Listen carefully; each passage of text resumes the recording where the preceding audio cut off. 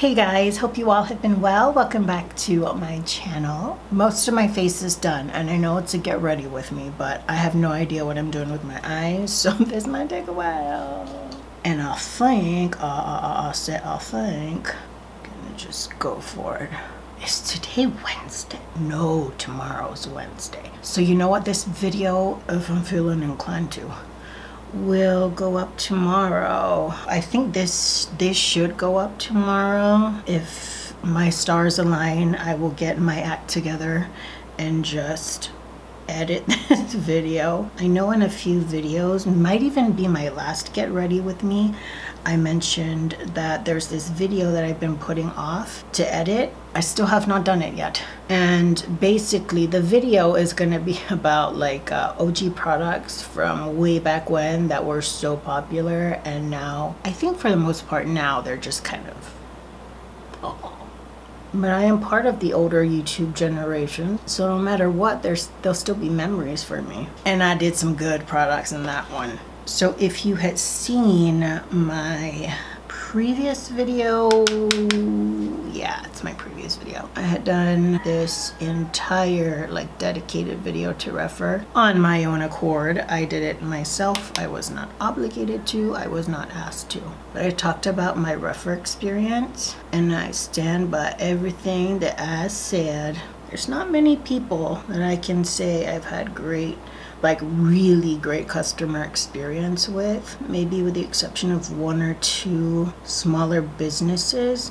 And it's not like I've ever had, I mean, with the exception of some very bad experiences, I've just never really had someone go so above and beyond to make me feel like taken care of, you know? And because investing into businesses, whether it's products or services, it's kind of what you would hope for, right? You're putting your money into something. And I just felt so taken care of with Rephr. So if you haven't seen that video and you're interested, it is the video right before this. And at the end of like any of my videos, it'll show the most current at the like credits. So you can just wait till the end to be linked to that video.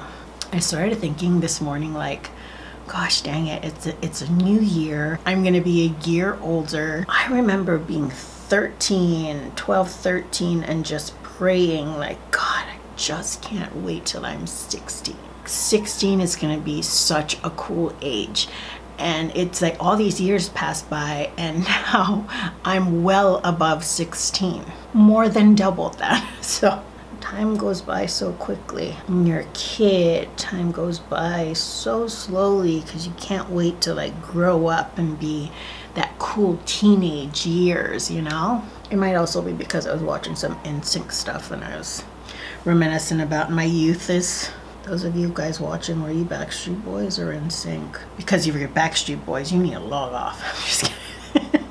But I will say and stand behind that when it came to like bops for dancing and stuff, I mean, come on, Nsync kind of won. We could make arguments on both sides for ballads. But yeah, I was feeling my age and just remembering how badly I wish to have just been 16. Because if I was 16, then I'd be closer to Justin Timberlake's age and he would find me and we'd fall in love. I was the girl for him. He just didn't know it. Man, my brother was, I think he had sent me something a few days ago. And it was a performer, okay.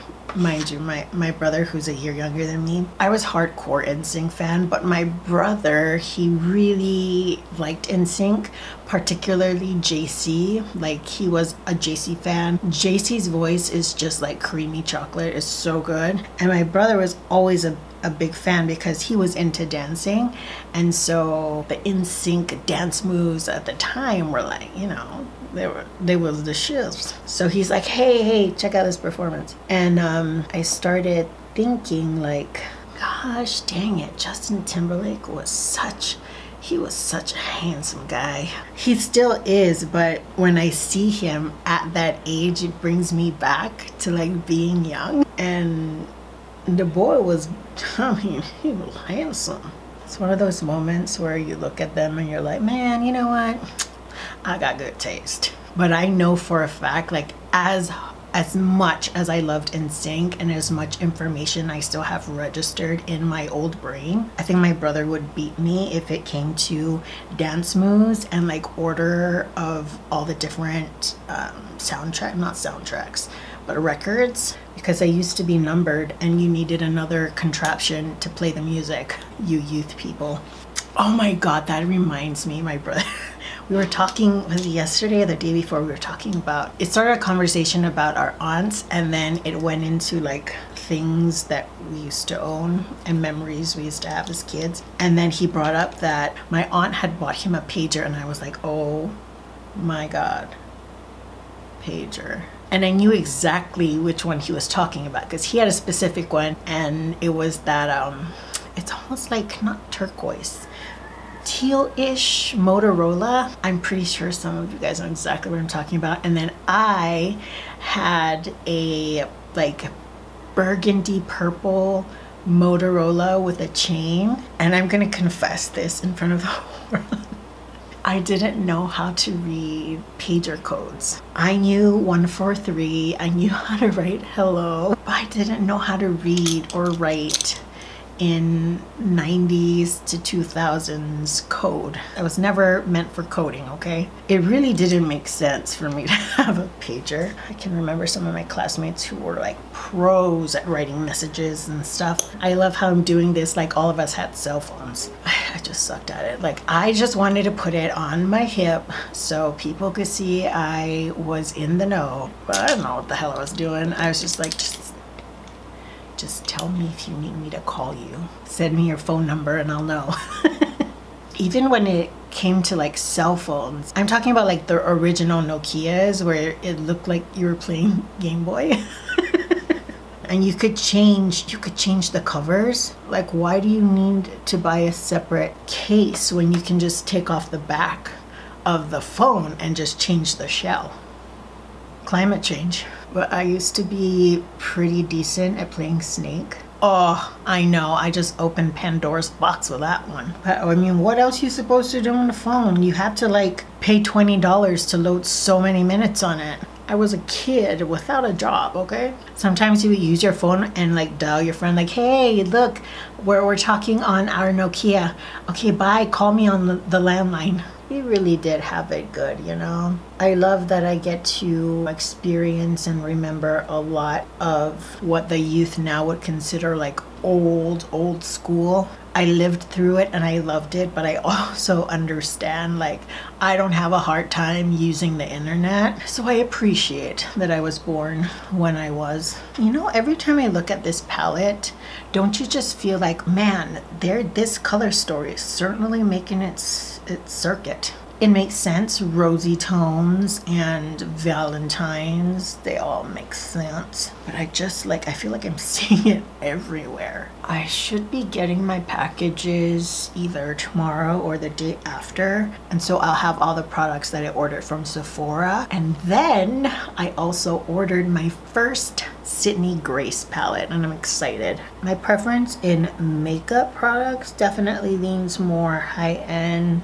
to luxury, but I have tried indie brands. I mean, I have JD Glow, I have, you know, Mented Cosmetics. I do have some other brands on my radar like Cleona, starts with a T, Terra Moon, I think they're called. And Sydney Grace was definitely more on the top of my list because I've heard great things about her various formulations, because I feel like with JD Glow and Cleona, we're talking like those special, really metallic, foiled, duo multi-chrome types of eyeshadows. But with Sydney Grace, people just say like her formulation is just straight up good, and that's what I want to try. So I feel like I should do a wing, but I don't know. It takes a lot for me to want to do a wing now. What do you think? I think it's just pretty like this. Forget it, I'm not doing it. Guys, where are you guys from? Because I'm about to talk about something and I don't know if it's like something people do, but I don't even think a lot of locals do it. My family, my whole life, I've always known about like drying neat. So as we speak, I'm currently, my mom and I, we're drying fish. If you guys like fish, you islanders, I know I've got some island viewers. So we bought parrotfish, and my mom like seasons it and stuff, and then we have like a dryer. It's like layers of screen, and then it's got like a plexiglass on top, and then you put the meats inside and then lock it, and then you leave it under the sun to dry, and then like flip it a few times. So believe it or not, I've got some fish drying, and so I'm a Jane of all trades. Putting on some fancy makeup, some flashy lashes, all the while I'm currently drying fish, and I'm wearing my house clothes. I got this at ASOS, by the way. But here we have it. It's the final makeup look. The final countdown.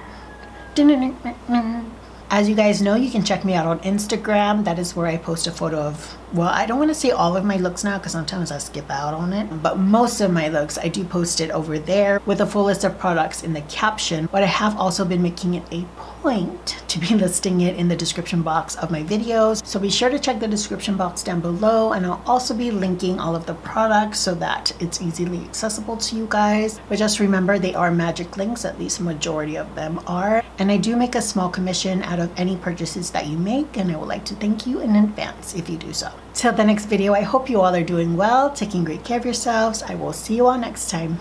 Bye guys.